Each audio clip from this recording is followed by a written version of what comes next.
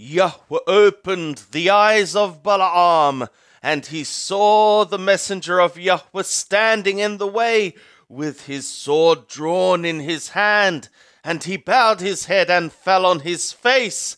And the messenger of Yahweh said to him, For what reason hast thou smitten thy donkey these 3 times? Behold, I am come forth as an adversary, because thy way is perverse before me. And the donkey saw me, and turned aside before me these 3 times. Unless she had turned aside from me, surely now I had even slain thee, and saved her alive. And Balaam said to the messenger of Yahweh, I have sinned, for I knew not that thou stoodest in the way against me. Now therefore, if it displease thee, I will get me back again. And the messenger of Yahweh said to Balaam, Go with the men, but only the word that I shall speak to thee, that thou shalt speak. So Balaam went with the princes of Balak. And when Balak heard that Balaam was come, he went out to meet him to the city of Moab, which is on the border of the Arnon, which is in the utmost part of the border. And Balak said to Balaam, Did I not earnestly send to thee to call thee? For what reason camest thou not to me? Am I not able indeed to promote thee to honor? And Balaam said to Balak, Lo, I am come to thee. Have I now any power at all to speak anything? The word that God putteth in my mouth, that shall I speak. And Balaam went with Balak, and they came to Kiriath-Huzoth. And Balak sacrificed oxen and sheep, and sent to Balaam, and to the princes that were with him. And it was in the morning that Balak took Balaam, and brought him up into the high places of Baal, and he saw from thence the utmost part of the people.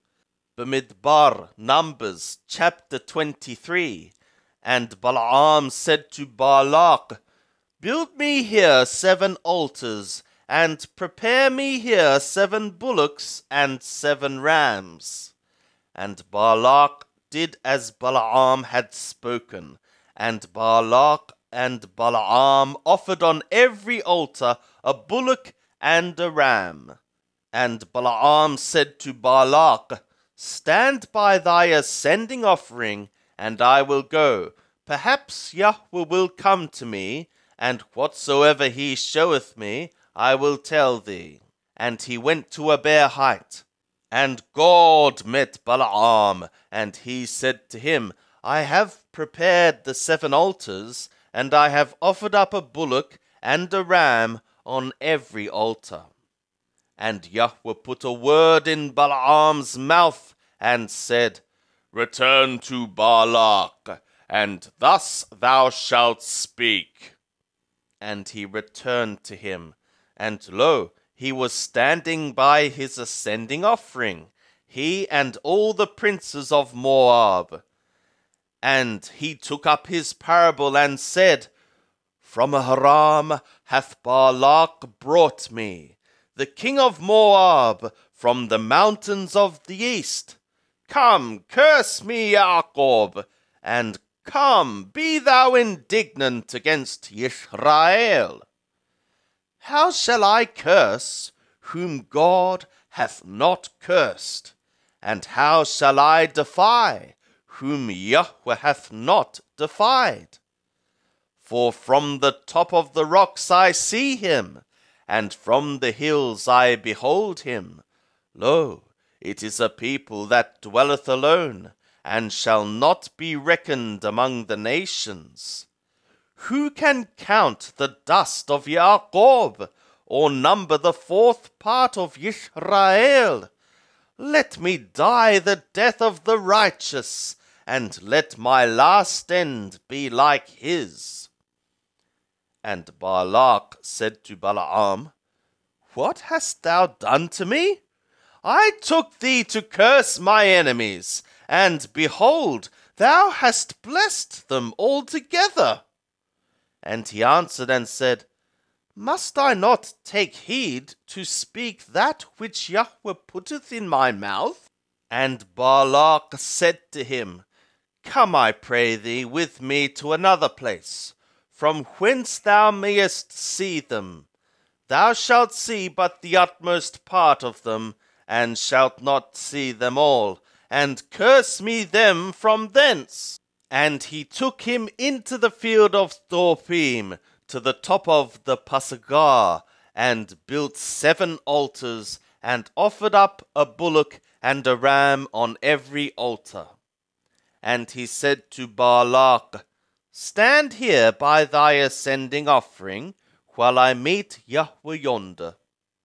And Yahweh met Balaam, and put a word in his mouth, and said, Return to Balak, and thus shalt thou speak.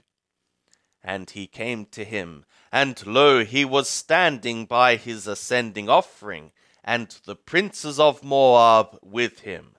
And Balak said to him, What hath Yahweh spoken?